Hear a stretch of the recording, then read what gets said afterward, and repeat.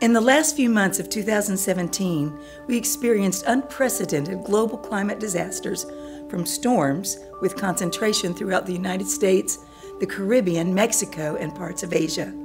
Within the same time period, earthquakes, wildfires, volcanoes, flooding, and mudslides brought destruction and death globally.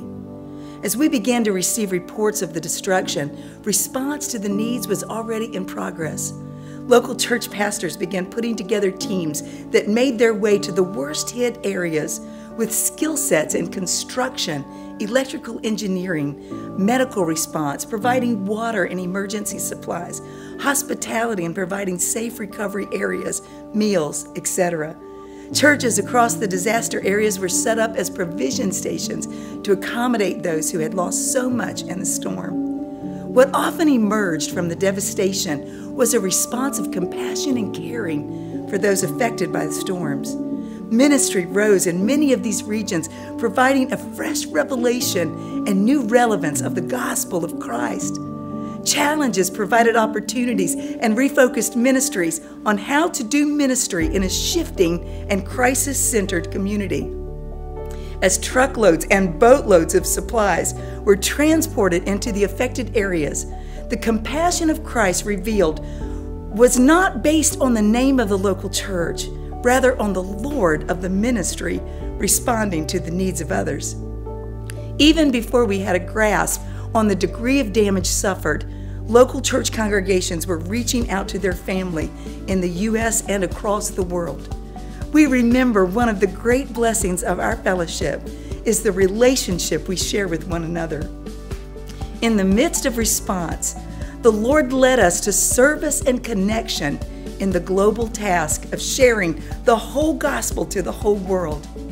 2 international leadership meetings late in the year reflected a refocus of providing ministry in a crisis-shifting environment, recognizing the collision of the fresh revelation of the gospel of Christ and the constant shifting world climate politically, financially, and astronomically.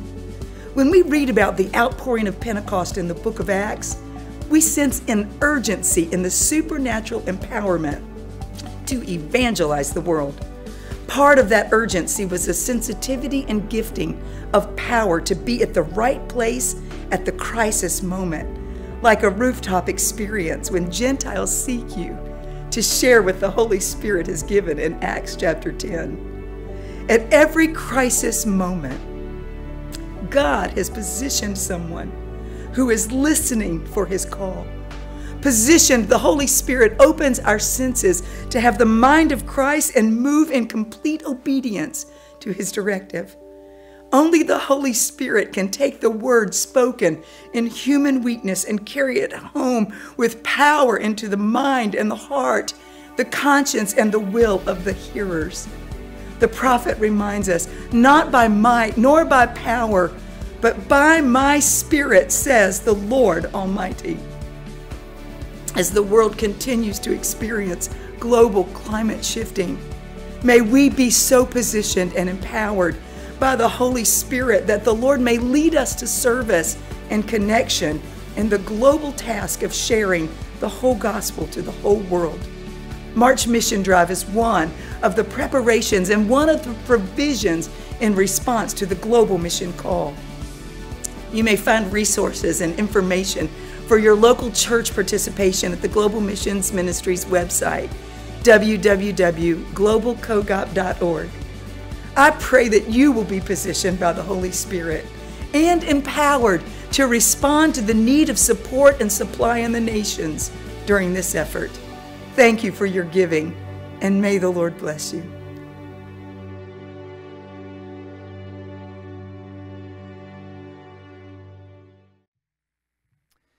Amen. We have a monumental task set before us in the body of Christ. Amen. And that is the task of taking the gospel to all the world. And so today I want to preach on that, the main thing. And as we go through this today, I want you to challenge yourself to allow the Holy Spirit to speak directly to your heart. You know, God is very proud of you and proud of the fact that you sit in a church somewhere and that you go to church and that you're faithful in your stewardship principles and that you try to assist that local body, but we need to be about the Father's business of telling others about Christ. This local church is a part of a global church, as we just showed you, and has a mission and a commission to carry the gospel to the ends of the earth. Whether we like it or not, that is what Jesus told us to do, to carry the gospel to the ends of the earth. And to date, this local church participates with our global church around the world in 130 nations and over 130 nations. When Christ came, his mission was to do three things. And I want to talk about those three things today and how they affect your life. Did you know that God intends for every one of us in this room to be involved in the ministry of sharing the gospel of Jesus Christ? How many of you know that about yourself, that it is your mandate? Let me ask that again, because only 2 people raised their hand. How many of you in this room know that it is your responsibility to share the gospel with someone else? Raise your hand up high. That is a position that God has given us. When he came and he brought 3 things, and he put 3 things into play. 1, he brought total salvation from all sin. 2, he started his church with 12 reckless men. And he empowered them with the Holy Spirit to carry the gospel around the world. And number 3, he taught them on how to do soul winning. He led them around for about 3.5 years, and he taught them how to be soul winners. He taught them how to lay hands on the sick and to cast out demons and to raise the dead and to do all of those types of things. He taught them how to do that. And when he left the entire position of the entire world in the arms of 12 men.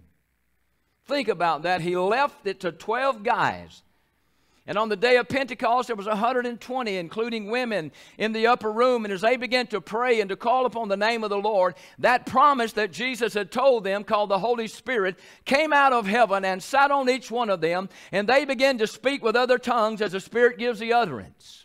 Now let me tell you what the devil is doing. He is telling and propagating in the body of Christ that the Holy Spirit is no longer for this generation. That tongue talking ended with the close of the New Testament. But I'm here to tell you that the Holy Spirit is very much alive, and we need to be filled and empowered with the Holy Spirit. One of the reasons we're not taking the gospel to the world is because we don't have the gospel teller on the inside of us, which is the Holy Spirit. But when the Spirit gets inside of you, it'll be impossible for you to be silent. And we need to allow that to get a hold of us. Going was a part of reaching then, and it still is today. We cannot reach our world unless we start by going next door or down the street to our friends and to our fellow employees. We need to be about the Father's business. And this is not a message that we get excited about, because it means that some of us are going to be taken out of our comfort zone, and our comfort zone is a place that we love to be in. There are 28 Bible verses in the New Testament concerning evangelism. Now, when God says something 28 times, what do you think He's trying to get through to our thick heads? That this is a mandate from heaven. He said the main thing is, when He left the disciples, the main thing was what? Go into all the world and preach the gospel of Jesus Christ. Let's look at that commission in Matthew 28:19 and 20.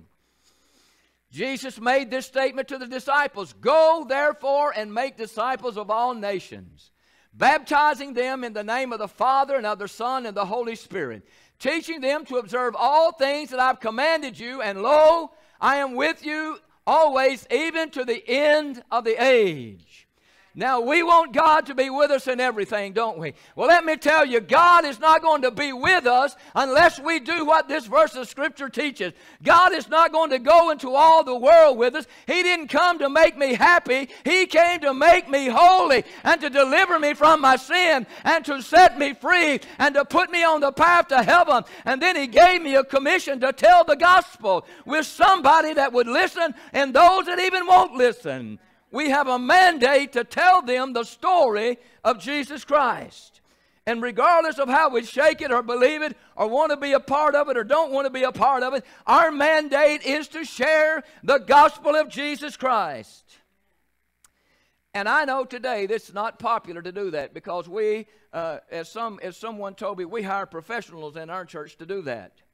Well, I can't see anywhere in Scripture that he hired professionals. He got fishermen and dads and moms, and he got women and men who were in business, and he called them and he ordained them and he sent them forth.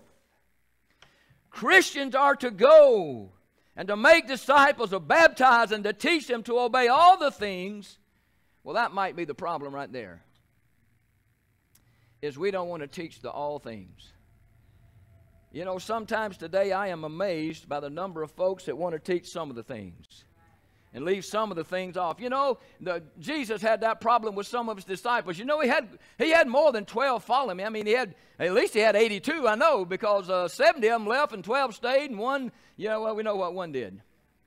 We'll talk about him later on in the month, in the beginning of next month. But when Jesus came up with some hard sayings, what did 70 of them say? Who can hear this? The Bible said they went away.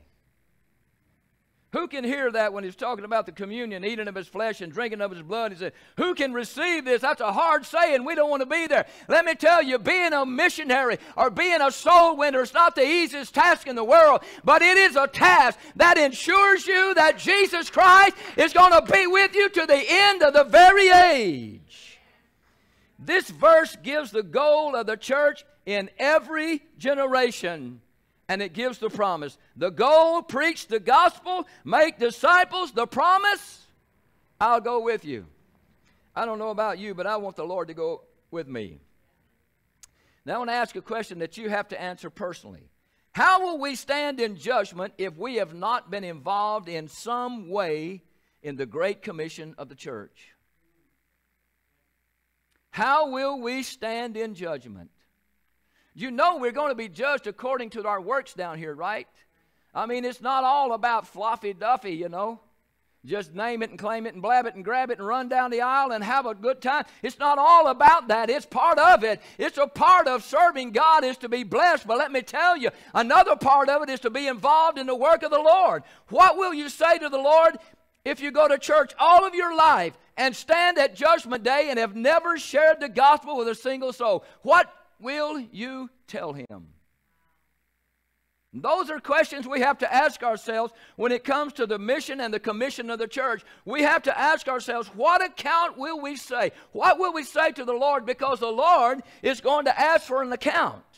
You know the stories you read in the Bible about he gave this one this talent and that one that talent, and then the Lord of that house came and he wanted an accounting.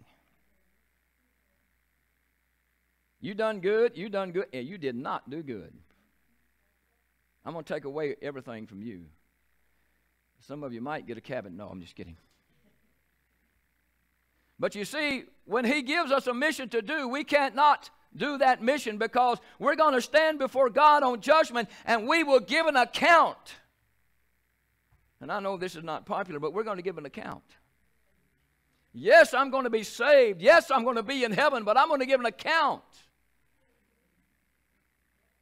The crown that I wear, all of those things, what about that stuff? I dare say the Lord will probably have a few questions for us. And I don't want that to be one of the questions he asks me. Every Sunday, one of the things we pray for is souls. And each week, God is answering those prayers, and we see people coming into the house of God. But I wonder if we do enough follow-up when people come into God's house to make people feel connected or to help them get connected to the body. Now, I want to talk a little bit about us.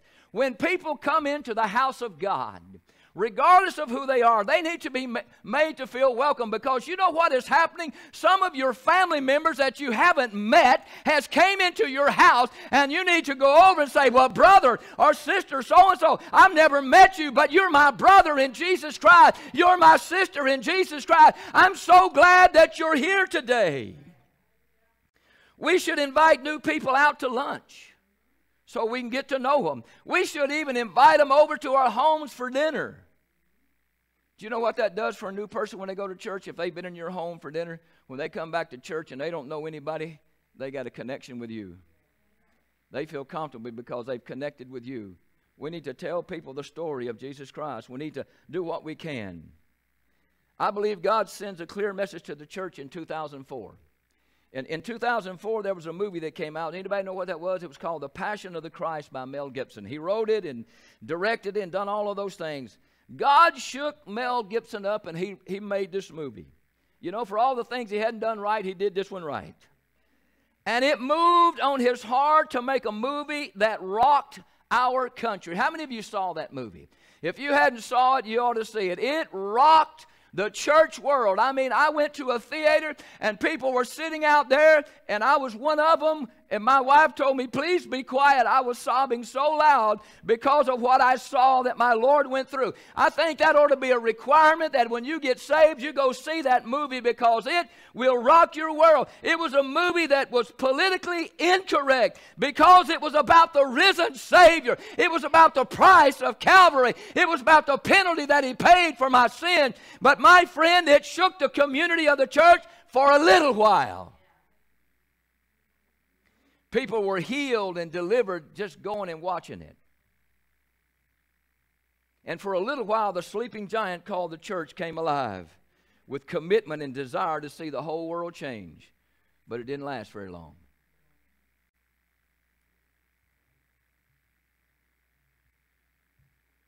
God would have never given us the Great Commission to go into all the world and preach the gospel if He never intended for that to be a reality. And when He saved you for a purpose. And we're going to get to that in a little while in this sermon. 2 Peter 3:9.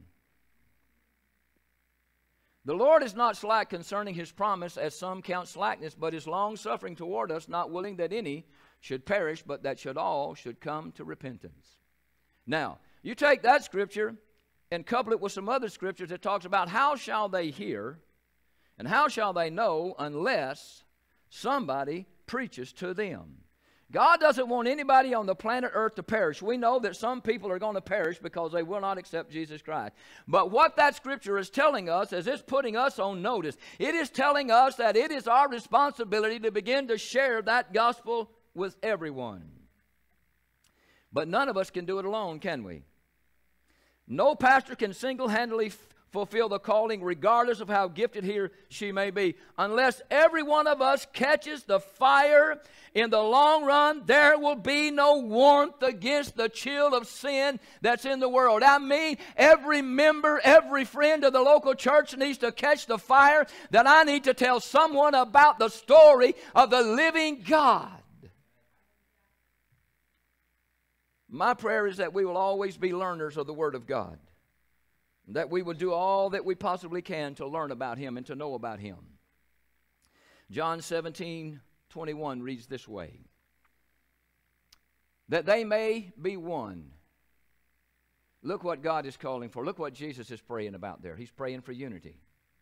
Now I know when you look around in the church today, and when I say church, I mean the global church. When you look around the global church, my Lord, if 40 or 50 preachers could get together in the same room, we would have to have a theological debate, because this one's over here and that one's over there, and pretty soon we'd be off in groups. We'd have the Pentecostal tongue talkers back there, and the ones over here that don't believe it, and the ones over there that don't believe that, and ones over here that don't believe in healing, and the ones over there that believes anything goes. And that's how it would be segregated before too long, because we would start to click together like a bunch of chickens. That's not God's plan, folks. God's plan is that we would be one, that we would stop this foolishness. Look, you know how we're going to get to be one? We're just going to have to get this book back out. We're going to have to brush the dust off us, and we're going to have to start reading this book. Every preacher ought to start reading this book. Yes, seminary is great. I went to seminary. They taught me a lot of things. Some I liked and some I couldn't stand. Some of the reports I made, I held my nose and made the report. It wasn't because I enjoyed not 1 second of it. And I complained to the professor, and he said, you know, you do need to read some things that are controversial, so you'll know what's right and what's wrong. Well, I did the report based on that principle, but I surely didn't like it. I did the research, but I didn't like the research. We need to take the Bible and open the Bible up and begin to just simply look at it so that all of us around the globe can begin to do what Jesus said. Wouldn't it be wonderful? You know, we want Him to answer every prayer that we pray. Every time I kneel, I want Him to heal me when I'm sick. I want Him to deliver me when I'm bound. I want Him to bless me when I'm financially in problem. I want Him to touch my children. I want Him to do all of that. But wouldn't it be wonderful if we would just answer His prayer? That was his prayer, that they may be one, as you, Father, are in me, and I in you, that they also may be one in us, that the world may believe that you sent us. You know, one of the reasons the world has a hard time with the Christian community at large, because on any given Sunday they can go to this church and hear that, then they can go over to this church and hear this, then they go to that church back there and hear that, and go to that church back there and hear that. In this church, well, we believe in the full restoration of the gifts to the church. Well, in this church, we believe that healing and all that stuff stopped with the close of the New Testament. Where do you get any of those things? But that is the teaching that's out there, and I don't have a time to name the myriad of teachings that are out there. I mean, but when I preach on heaven and all of that, I'll bring you to the 7 major ones that we're talking about that's going on planet Earth today. But that is the ridiculousness of that. We need to be one in Jesus Christ. This was one of Jesus' final prayers. His final prayers. This was one of the final prayers that the church that he died for and that was crucified for would simply begin to be one. We need to answer God's prayer. Do you know God has a plan for you? Let's look at John 15:16. You did not choose me. Now, I know every one of you think you made that decision to accept Jesus Christ, but if you accepted Jesus Christ, it wasn't by your idea. I know it wasn't my idea to accept him. I got arrested. That's just the bottom line, the end of the story. I went to the church, and God arrested me right there on put me in handcuffs, threw me on my face, and put his foot on me. Absolutely, that's what he did. That's what it felt like he did anyway. I didn't choose him. Had no intention when I walked in that church, when I walked in the Pentecostal Church of God, had absolutely no intention of accepting Jesus Christ. Not one. I went to get Mama quiet. But I didn't go to find Jesus. But as I went in there, I was arrested and put in jail. The Lord arrested my heart and saved me. He said, you didn't choose me, but I chose you and appointed you that you should go and bear fruit. Let me tell you, I certainly didn't go to get saved. I certainly didn't anticipate being a preacher. I was going to be a cattle rancher. I already had my future planned out. I was going to ag school. I was going to get my degree in agriculture, and I was going to raise beef cows, Angus to be specific. You know, I had some great pasture. I had my eyes on some great pasture land and had my future all planned out. You know, had my cowboy boots and my horse and my hat. Had all of my future planned out. And then I went to this church on the wrong side of the track and walked in there, and my whole entire world got turned upside down. I didn't choose him, but he chose me and appointed me that I should go forth and bring forth fruit. And let me tell you, in this room this morning, if you are born again by the blood of Jesus Christ, you did not choose that. He chose you, and he chose you for a reason, and that reason is that you would bear fruit. You got to figure out what he wants you to do to start producing some fruit. That your fruit should remain, that whatever you ask the Father in my name, he may give you. When your life's right, you won't ask God for stupid stuff. I'm just saying. You know, somebody said, well, he said he would give me anything I wanted, so I'm going to start asking for rolls and Cadillac. No, that's, when you get right, you won't ask stupid stuff. God does not do things randomly.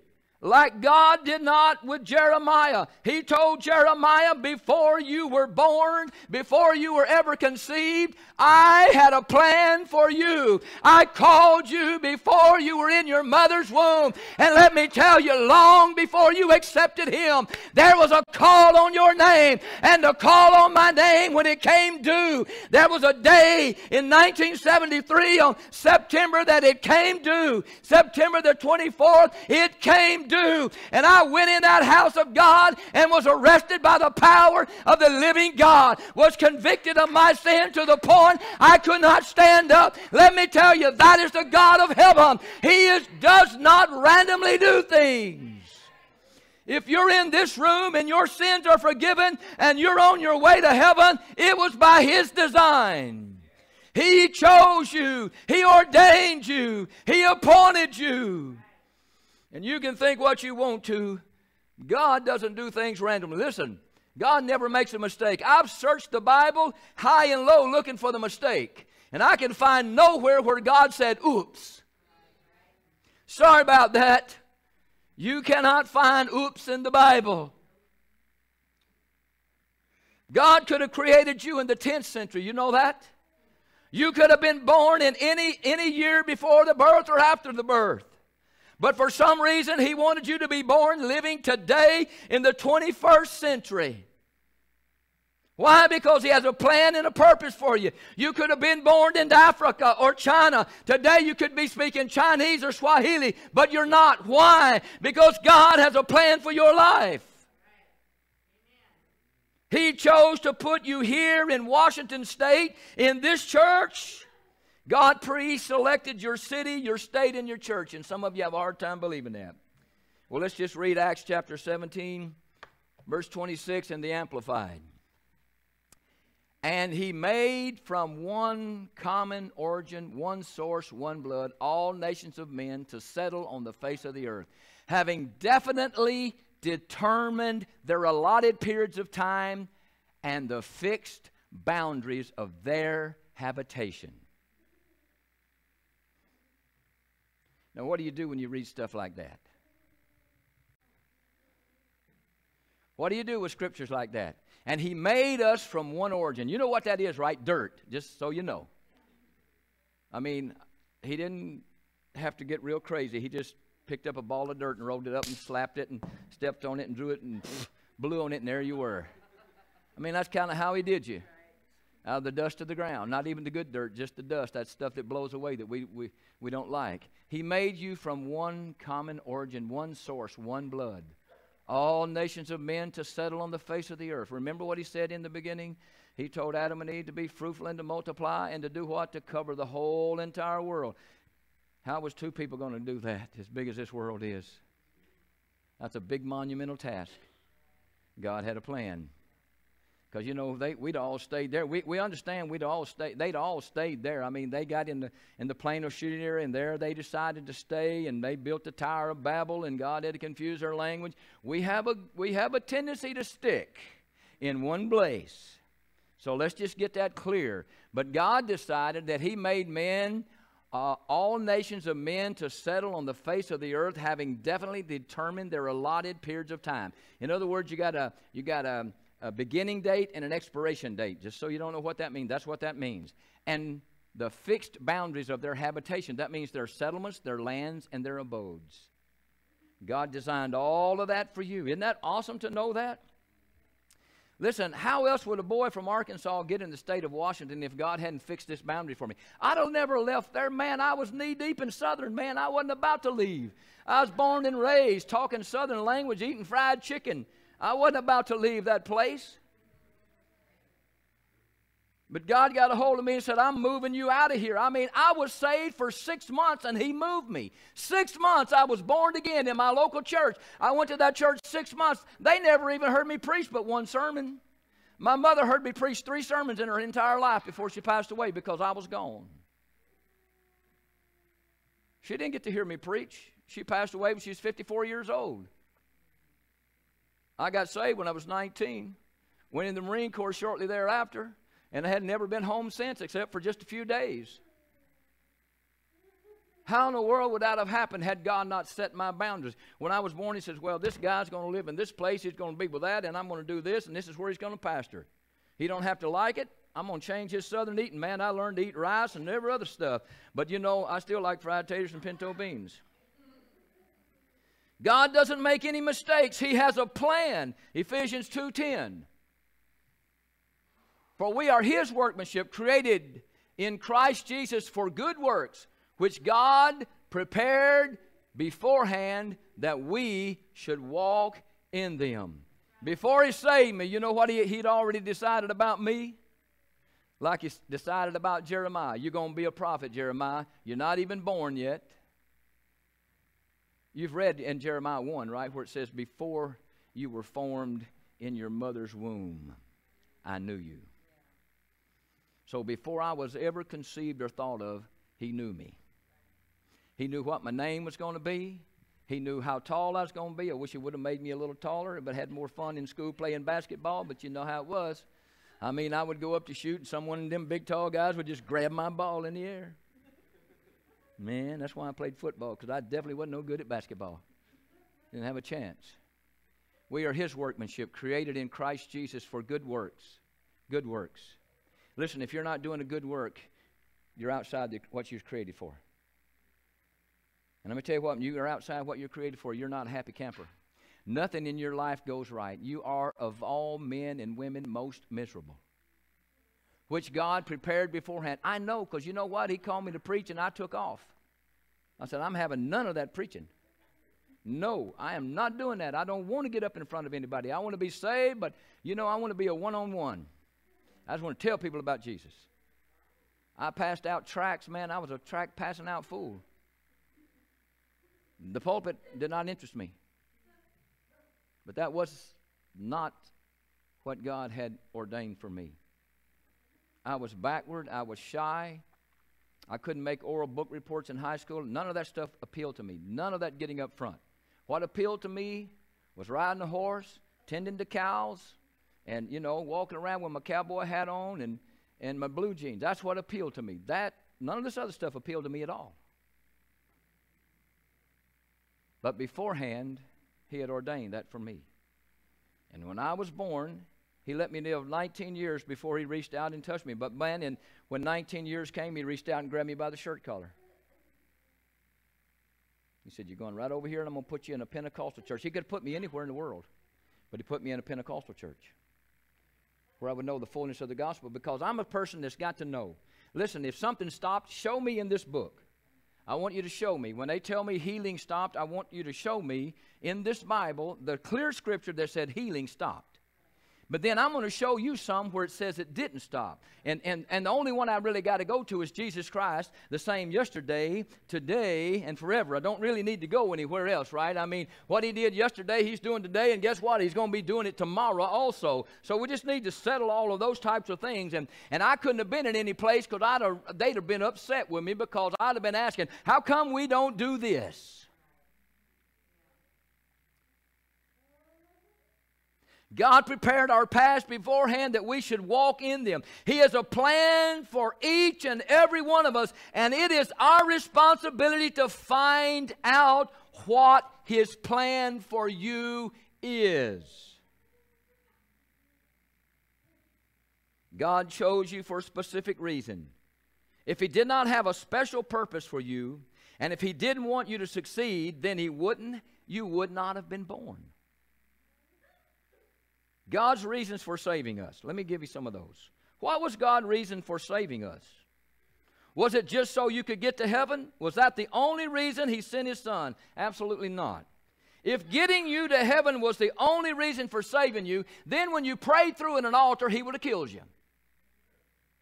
If that was the only reason, why let you go through all the sin and the fighting and have to spend hours praying and calling on the name of God? If His only purpose was just to get you to heaven, then when you got saved, boom, that would be it, out of here. That's not a bad way to go, but that's not what He done it for. His job would have been complete. He would have just killed you and sent you on. He might as well just get you onward and upward. But that's not what He did. There wouldn't have been any use for you hanging around if that's all He came for, was to save you. But that's not the only reason. He saved you, and He placed a message in your heart, a message of good news about the eternal life through Jesus Christ. Look at Romans 10:13. For whoever calls on the name of the Lord shall be saved. We don't preach that enough anymore. Whoever calls on the name of the Lord shall be saved. Satan knows that, and he fills our lives with stuff, producing Christians without joy because of all the stuff that's more important to us than Jesus Christ. What was His plan? His plan is our responsibility. I read a story in preparing for this sermon about a Christian nurse who was in charge of a very sick man in the hospital. And the doctors had told this nurse, she was a Christian, that this guy is not going to live. He's going to die.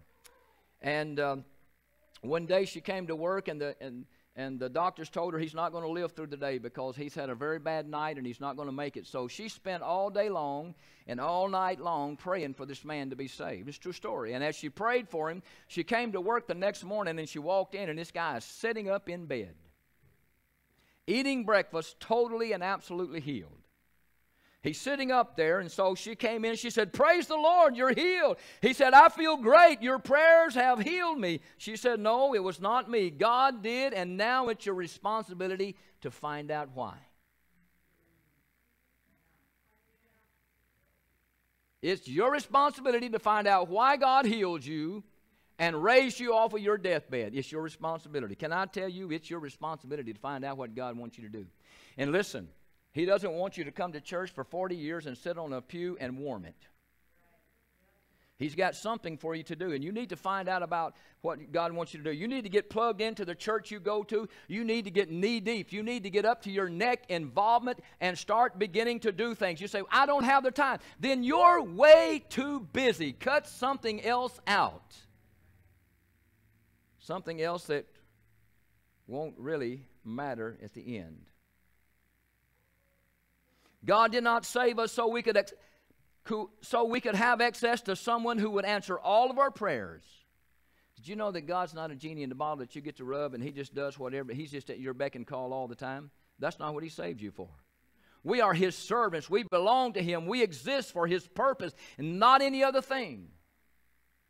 He saved us and gave us a second chance. Now we need to find out why. I was taught when I got saved, I was taught by my old preacher, you need to find out why God saved you, boy. Back south, they call you boy. I don't care. They just do. Someone told you you're a boy. It's not a derogatory thought. I was called boy all my life growing up. Boy, get over here.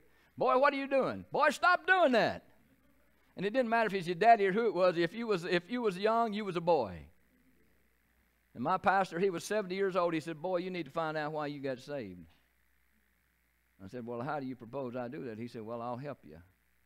Bad idea to go pray with your preacher. He said, "I'm getting old. I'm looking for the next guy." Had no idea what that meant at that time. Found out what that meant. He just took all of his on. He said, "I'm going to put it on you." He began to pray for me, and 3 weeks after I was saved, I was called to preach the gospel. 3 weeks. I was saved 3 weeks. I was saved 1 week exactly when I taught my first Sunday school class by accident. If you understand, I taught my first Sunday school class by accident. I walked in church the next Sunday, walked into the Sunday school class. That's back when we started at 10 o'clock and had Sunday school from 10 to 11 and worship from 11 to whatever time you got out. I walked into Sunday school class and the teacher wasn't there, and none of the other students that had been coming to church a long time felt it was their call to teach the class. So they handed me the book and said, "You're teaching today. Hope you are prepared." I said, "Well, really, I didn't even have a book, but how do you do this?" They said, "Well, you just go up there and you open it up and you read the lesson and you talk about it." I said, "Well, sounds easy enough." So I took the book and went up front and opened it up and read it and talked about it. That was my first sermon. Mark chapter 8, verse 36. "For what will it profit a man if he gains the whole world and loses his own soul?" Let me tell you, if God's called you to do something and you're not doing that, that there scripture is going to come to face you. What will it profit a man if he gains the whole world? Listen, if you're busy making a living and doing all this thing, look, we have to make a living. I mean, Adam kind of did that for us. I mean, if they hadn't ate that fruit, we might not be doing this hard manual labor. I don't know. But we have to work and make a living for our families. But if you spend all of your time making a living for your family and none of your time making time for the Almighty God, it won't profit you anything at all. The application for sinners is obvious. What is not obvious is the application for the Christian. It could be applied this way, and let's think about it for just a moment this way. And I'm getting ready to close.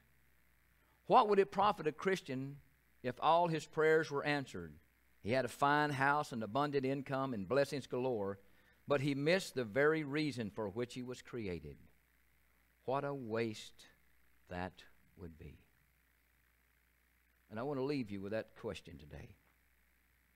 What would it profit you as a Christian today if God answered every prayer that you prayed?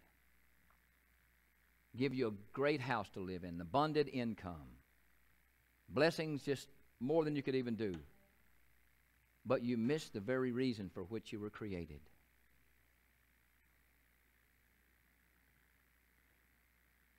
When I got out of the Marine Corps and went back home, I was at home 10 days before I left, coming back and went to my minister in training. Went and was assigned to a senior pastor for 2.5 years. I stayed home 10 days. In fact, when I got to the airport, off the airplane, out of the Marine Corps, when I got to the airport, I bought me a one-way ticket back to where I was supposed to go, because I knew that the devil's going to try to keep me here. Because, boy, I tell you, the attraction was strong to stay home. Boy, that southern accent came back, and I smelled them pinto beans and cornbread cooking and fried taters, and the cows are mooing and the horses are, neighing, and I'm thinking, oh God, I'm in heaven almost here. I knew it would be attractive. So when I got off the airplane to the airport, I went and bought my ticket to go back to where I was going to take my MIT at. I didn't even say hi to my dad. I bought my ticket first. I wasn't home 3 days, and the place where I had worked came to me and said, we want to give you this business. We want to sell this business to you. It's a grocery business, very successful, very, very thriving business. It came with a house, it came with a gas station, it came with a fish market, it came with all kinds of things. It came with a store, to sell groceries and all that. Came with all of those things. Said, we want you to buy this, because I worked for them when I was in high school. We want to sell this to you, and we'll sell it to you for a reasonable price. We're ready to retire. All you got to do is sign here, and you can just make payments to us. We don't need the money. Just make payments to us. And we'll sell it to you for dirt cheap. And I took the books, and I sat down and looked at them, and I thought, my Lord, there's a lot of money to be made here. Because I knew about business. There's a lot of money to be made here. And I closed that book, and I handed it back to them, and I said, I do appreciate that, but no. God has called me to preach, and I've got to go find what God wants me to do. I've got to find my destiny, and I have no clue what God wants me to do. But I know that this is not it. I could have had the best of both worlds. I could have had a lucrative business, and I would have had two businesses. I could have raised cattle, and I could have had a grocery store, and could have bought feed and all the stuff I needed at a discount, because I was in business and was a business owner. But I knew that was not God's destiny for me. I knew what God had called me to do. I just didn't know how I was going to do it. And God has a way of getting your attention. When I went in the Marine Corps, I was stationed, one of the stations I was on was Hawaii. And as I was there, I found a church over, a Church of God over there. I passed it, and I found it, and I was excited, because I wanted to go to church. And the pastor over there was a barber, and he used to cut all the Marines, because I brought about 25 Marines I bought me I didn't buy it, I borrowed an old Volkswagen bus, you remember the old Volkswagen bus with the shift that when you shifted it grinded? I had one of those, and I'd fill it up with Marines every Sunday. I'd make a couple of trips to the base and pick all the Marines up I could possibly find. And so, I never said anything to him about being a preacher, being called to preach or nothing. I kept that down on the down low. One day he's back there, and he's cutting all of our hair, and I came and sat down. Marine Corps haircut's easy. Zip, zip, and there's nothing left. So he was cutting our hair, and as he was cutting my hair, he stopped, and he put his hand on my head. Why, I don't know. He said, you ought to preach for me Sunday night. I could have fell off in that floor. And I sat there for a few minutes, and I said yes. To my surprise, I don't know why I said yes, but I said yes. Then I asked him, how did you know? He said, boy, when you're called to preach, it shows.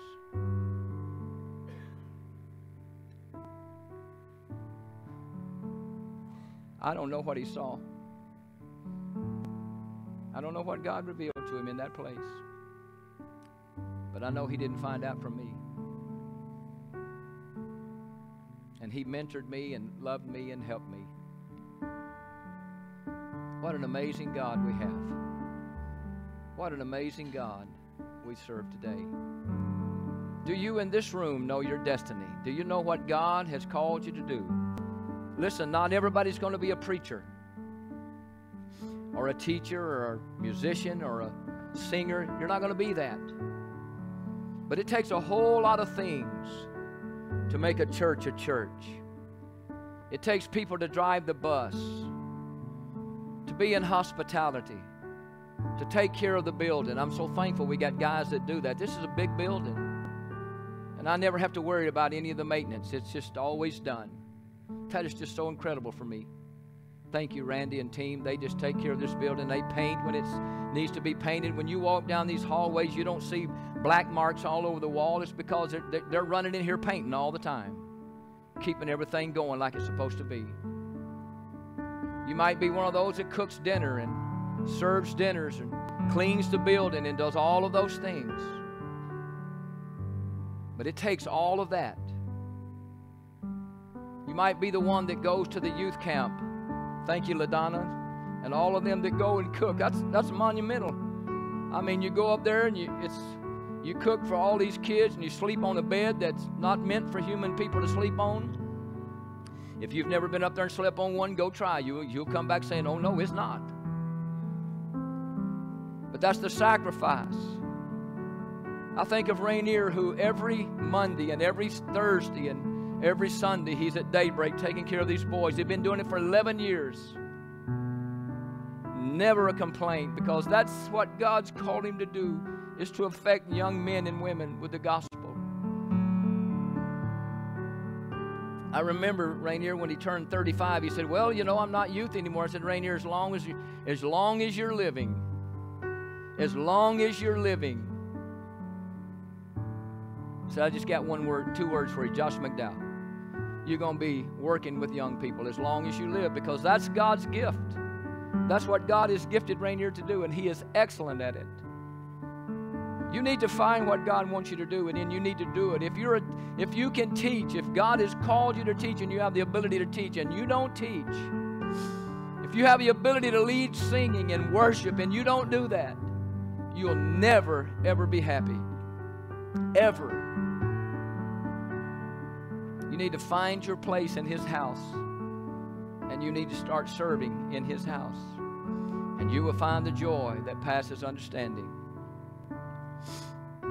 If you're here today and you do not know Christ as your personal Savior, that is the greatest need that you have. If you have not said, "Lord Jesus, forgive my sins, I repent, come into my heart," if you have not done that, that is your need. That is your great need today. But is there anyone in this room who would like to accept Christ? Just raise your hand up. If you want to invite him into your heart to change your life, is anybody in this room? Let me tell you, he will alter your life and help you. Would all of you stand with me today? We want to take a minute to pray. And as you're praying, I want you to ask God, "God, how have you placed me in this body?" You might be an usher. You might work in the AV back there, running sound and putting the scriptures on the board and making the videos. I just give all that stuff to them. That video that was shown, I just gave John the address, said, "John, I need this. Can you have this Sunday?" And, well, it was here, and it was right and tight. I don't have to worry about any of those things, because that's his gift. John looks at a computer and his mouth runs. He talks that gibberish to me sometimes, and I say, "John, in English, just put it in English." And sometimes I say, "Just do it," because I don't understand a thing you're saying. Because I don't.